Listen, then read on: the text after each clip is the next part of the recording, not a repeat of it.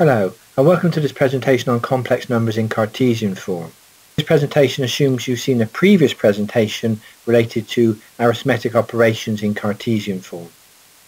Here we're going to look at powers of j, something like 5j to the 34, and also how to solve complex number equations in Cartesian form. Presentation overview. This presentation does assume you've seen the previous presentation on complex numbers and specifically Cartesian form, where we introduced complex numbers and applications of complex numbers. We reviewed the Cartesian form of complex numbers and also how to add, subtract, multiply and divide using the Cartesian form. In this presentation we will specifically look at the powers of j, higher powers of j to the 3, j to the 4, etc., and also how to solve complex number equations in Cartesian form. Reference materials included at the end on which this presentation was based, and I would strongly encourage you to refer to these reference sources for a more complete understanding of complex numbers. Let us consider the powers of j.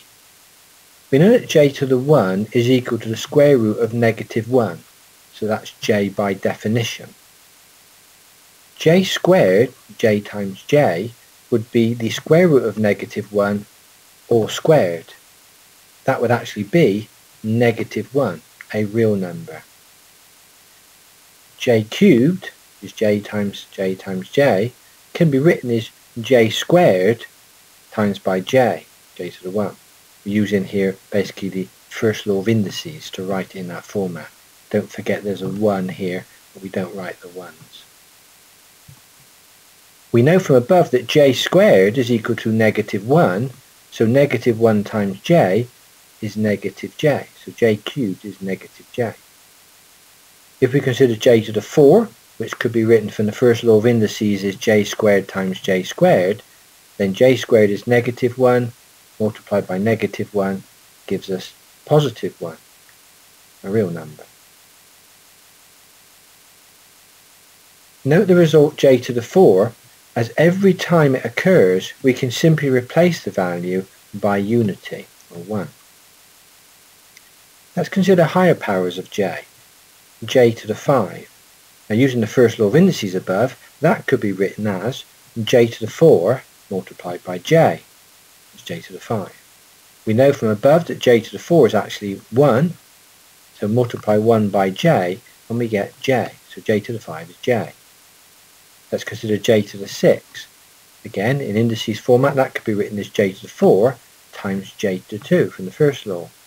J to the 4 is 1 from above multiplied by j squared, and j squared is -1 from above, so 1 times -1 is -1, so j to the 6 is -1.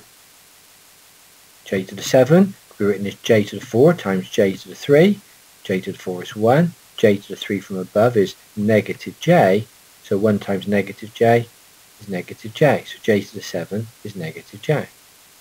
Let's consider j to the 8. J to the 8 could be written as j to the 4 times j to the 4, which is basically 1 times 1, which is equal to 1. So notice the pattern's been repeated.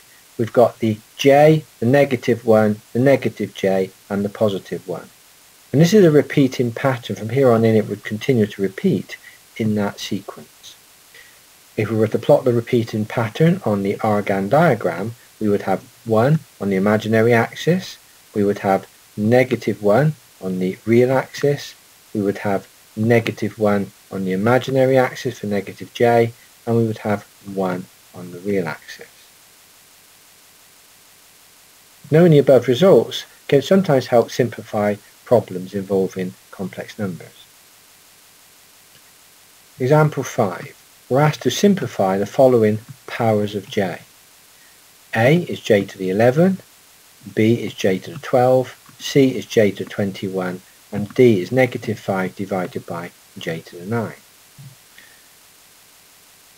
For A, we've got j to the 11. So using the first law of indices again, we can write that as j to the 4 multiplied by j to the 4 multiplied by j to the 3. Noting that j to the 4 is 1 multiplied by 1 multiplied by j to the 3 on the previous slide was -j. So 1 times -j is -j.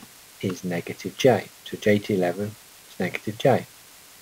Part B, we've got j to the 12. That could be written using the third law of indices, using this law here, of a power raised to a power.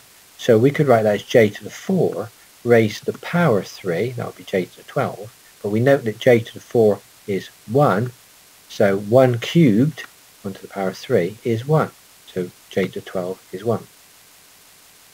Part C, we've got j to the 21. Again, using the third law of indices, we can write that as j to the 4 raised to the power of 5. That's j to the 20. And then from the first law, we can multiply that by j to the 1 to give us j to the 21.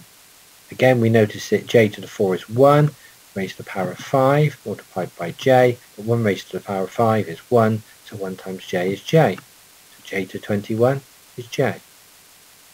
And finally, part D. We're given negative 5 divided by j to the 9. So that could be written as negative 5 divided by j to the 4 raised to the power 2 multiplied by j. So again, using the third law and the first law of indices here. That can be written as negative 5 divided by j to the 4 is 1 raised to the power 2 multiplied by j. So that's negative 5 divided by j. Now we use the complex conjugate to simplify further. So I multiply top and bottom by the complex conjugate of j, so the complex conjugate is negative j. So on the top I'll get negative 5 times negative j is positive 5j, and on the bottom I'll get positive j times negative j, that's negative j squared. Again, j squared is negative 1, so I get 5j divided by, the double negatives there make a positive, so it's 5j divided by 1, or simply 5j. Hence, to simplify powers of j, we simply take the highest powers of j to the 4 that's possible. Then the result will simplify to one of the 4 previous results on the previous slide of j, negative 1, negative j, or positive 1. Exercise 4, we're asked to simplify the following powers of j.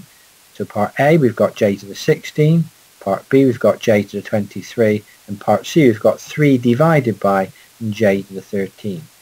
I'd encourage you to stop the presentation here and attempt these 3 little questions. The answers are given in the brackets on the right hand side. Full solutions are shown on the following slides. Exercise 4 solutions.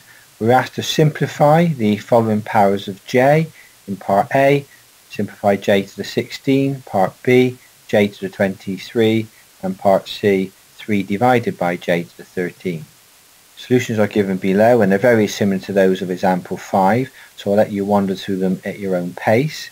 Just notice within the various questions where we've used j to the 4, don't forget j to the 4 is a value of 1, so that's been used in all of the questions to help simplify them. Also note in part C of exercise 4, we didn't need to use the complex conjugate in this particular case because we end up with a denominator of j squared. Don't forget j squared is a value of negative 1. I'd encourage you to stop the presentation here and review those solutions in detail so you fully understand the steps involved. Here are some tutorial questions related to the powers of j. In question 15, we're asked to evaluate part A, j to the 8, part B, j to the 11, part C, 3 divided by j cubed, and part D, 5 upon j to the 6. The answers are shown in the square brackets. Question 16, we're asked to evaluate part A, 1 plus j to the power of 4. So be careful with that. What I encourage you to do there is to expand 1 plus j times 1 plus j and then simplify that and then square the answer of that simplification to get the 1 plus j to the 4. Part B, we're asked to simplify 2 minus j divided by 2 plus j. That will be a complex conjugate problem, multiplying the top and bottom terms by the complex conjugate 2 minus j. Expand the brackets and simplify. And part C, we've got 1 over 2 plus j 3. So again, multiply top and bottom by the complex conjugate and then simplify. The answers are again shown in square brackets below. Tutorial questions, powers of j continued. Question 17, we're given complex number z is equal to 1 plus j3 divided by 1 minus j2. We're asked to evaluate z squared in this case in the form a plus jb is Cartesian form. What I suggest you do here is multiply top and bottom by the complex conjugate of 1 minus j2, so that will be 1 plus j2, expand the brackets and simplify. Answers are shown in the square bracket on the right hand side. Question 18, we're asked to evaluate part A, j to the 33. I'll let you consider that on your own. In part B, we're given 1 divided by 2 minus j2, all raised to the power of 4. What I encourage you to consider here is the denominator. Expand 2 minus j2 to the power 2, simplify the terms, and then that solution expand again to the power 2, and that will give you 2 minus j2 all to the power 4. Then multiply by the complex conjugate to simplify the solution further. In part C, we're given two fractions. The first one is 1 plus j3 divided by 2 plus j4. And we add to that the second fraction, 3 minus j2 over 5 minus j. What I encourage you to do is take the first fraction, multiply top and bottom by the complex conjugate, and then simplify. And then consider the second fraction, again multiply the top and bottom by the complex conjugate and simplify. And then add the terms together, the real and imaginary parts. Solution is shown again in the square brackets. Solution of equations involving complex numbers in Cartesian form. In example 6 here, we're given the complex equation x plus 2 minus j is equal to 5 plus j3 minus jy. And what we have to do with this example is to get the x and the jy terms all on one side of the equation, and then the real and imaginary terms on the other side. And we just simply equate real on the left with real on the right, and imaginary on the left with imaginary on the right. So in this case, given the equation x plus 2 minus j is equal to 5 plus j3 minus jy, the object here is to get the x and jy on the same side and all the real and imaginary numbers on the other. So the easiest way in this particular case is to take 2 from both sides and add j to both sides. We'll get the minus 2 and plus j on the right hand side. And if I add jy to both sides, I will then end up with my x plus jy is equal to, on the right hand side, 5 take away 2 is 3, and j3 plus 1j is j4.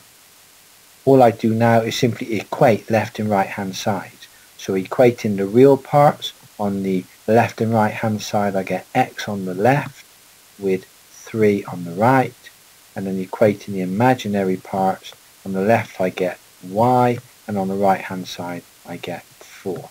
So in this case x is equal to 3 and y is equal to 4. So that's solution of a complex equation involving the real and imaginary components. Tutorial questions related to solving complex equations in the Cartesian form x plus jy. In question 19 we're given 4 multiplied by in brackets a plus jb, and that's equal to 7 minus j3. Here you could simply divide both sides by 4 and you'll end up with the solution. So the answers are shown in the square brackets here. Question 20, in this particular case you've already got the x plus jy on the right hand side.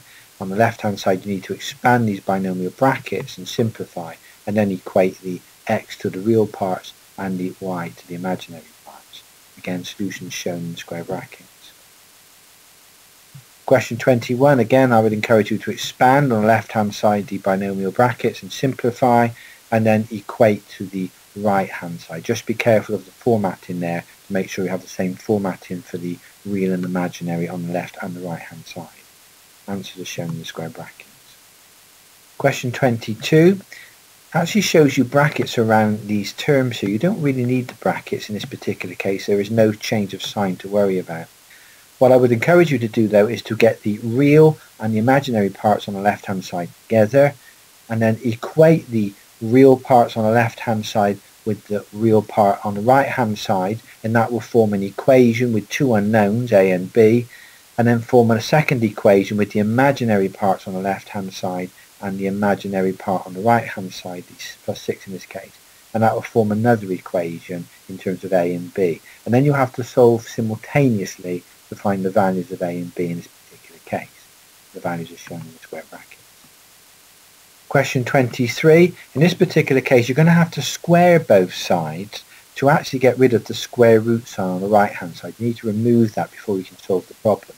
So you need to square both sides. So you'll end up with, on the left hand side, 5 plus j2 all squared. So that's a binomial expansion. Expand your brackets and then equate the real and imaginary terms together. Again, the solutions are shown in the square brackets. I would encourage you to stop the video and attempt these questions for solving for x and jy in Cartesian form, but the solutions are shown on the following slides. Here are the solutions to the complex equations.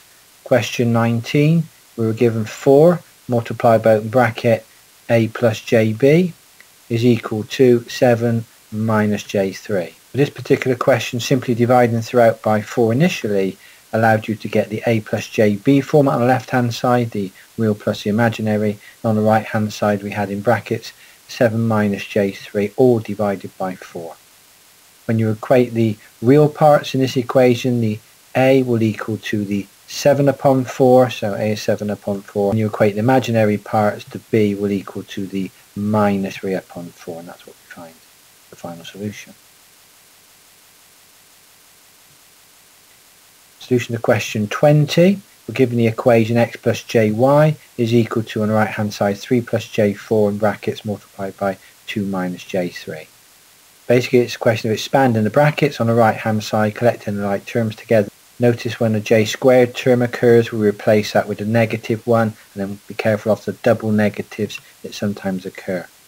You should get down to an equation x plus jy is equal to 18 minus j. So equating the real parts, on the left hand side x is equal to the 18, that's the real part comparison, and then equating the imaginary parts we've got the y is equal to minus 1 in this case, so y is equal to minus 1. Solution to question 21, we were given j open bracket p plus jq inside a bracket, and that was equal to 1 plus j in a bracket multiplied by 2 minus j in a bracket. What I've done on both sides here is expand the brackets. So on the left hand side I've expanded with the j, so I get j times p plus the j squared, notice, times the q. On the right hand side I get a binomial expansion of brackets. On the left hand side, notice the j squared can be written as negative 1. On the right hand side we eventually get a j squared formed, and again we write that as negative 1. I'll let you follow the calculations through here. What you should end up with is, on the left hand side, jp, that's the imaginary part, minus the q, and on the right hand side you end up with 3 minus j.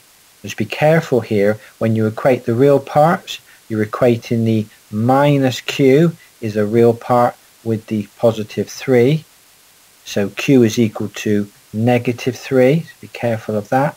And when you equate the imaginary parts, you'll end up with p is equal to minus 1, that's a minus 1j. So just be careful with that solution, it's slightly more complicated. Question 22 solution. Although on the left hand side we were given the terms in brackets, they didn't really need the brackets in this particular case because there's no change of sign to worry about.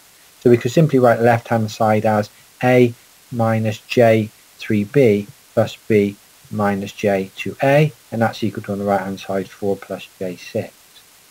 All I've done on the next line is put the real numbers to the front, so a plus b are the real numbers and the imaginary numbers are the minus j to a and the minus 3b, and that's equal to 4 plus j6. Now when you equate the real parts this time on the left hand side, a plus b are the real parts of the equation, so 2 unknowns there, and that's equal to the 4 on the right hand side. So what you're finding is we're going to have 2 equations to solve it. There's 2 unknowns in that equation, so that cannot be solved. So we're going to have to generate simultaneous equations. If I rearrange the equation a plus b is equal to 4 to read a is equal to 4 minus the b, I'm going to call that equation 1. Looking at the imaginary parts left and right, I have negative 2a and then minus the 3b, and that's equal to 6 on the right hand side for the imaginary number. I've called that equation 2. I'm now going to solve the simultaneous equation. I'm going to use substitution here, so I'm going to substitute equation 1 into 2. So equation 1 above the 4 minus b that gets placed into equation 2 for the a term. I'll let you look at the rearrangement of the equation there. What you should find is that b is equal to negative 14, and when you back substitute the value of b into equation 1, you should find that a is equal to positive 18. I'll let you look at that solution in your own time. Solution to question 23. We were given in this question the square root of e plus jf, in a bracket I've written on the left hand side here, is equal to 5 plus j2. To begin with this question, we need to square both sides to get rid of the square root. Let's get rid of that first of all. So we start with e plus jf is equal to 5 plus j2 all squared. And of course that's a binomial bracket to expand. From there on in, the solution is very similar to previous questions. Again, just be careful where you get a j squared term. That will revert to a negative 1 value. What you should find when you equate the real parts is that the e on the left hand side equates to 21 on the right hand side, and when you equate the imaginary parts you should end up with f on the left hand side is equal to 20 on the right hand side. Here is the bibliography used to generate the presentation. Some very good textbooks here. I would strongly encourage you to refer to these for further information. Several from the same authors, and some older textbooks, again very good textbooks that help with understanding of complex numbers.